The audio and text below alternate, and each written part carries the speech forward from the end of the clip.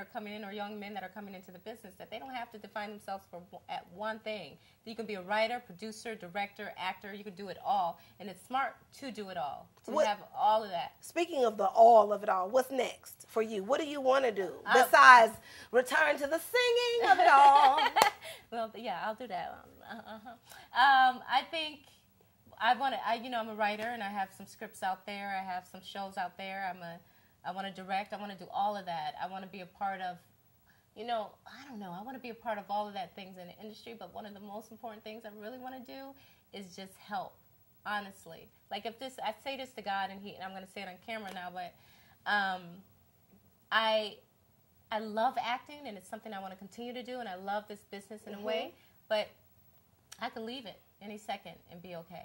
And that's new for me. That's like over just past 6 months that I could say that and be like, oh, the career is this, but I really could leave it and just go help and be like in a third world country, or in, New Orleans, for all that matter, with Katrina victims that are still suffering, and help and be at peace with that.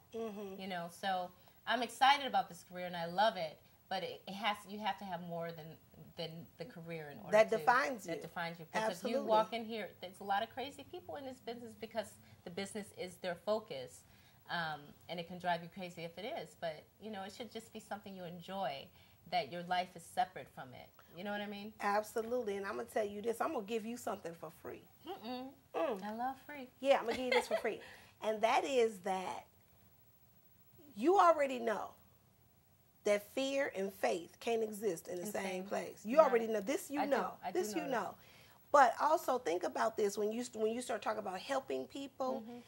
That one gift that God has given you, that you're fearful to let out there, could be the very thing that He uses, not just for you, but as a tool somehow to bless the people. Do you follow what I'm saying? So you might, and in your own way, you might be keeping them from getting what they supposed to get through you.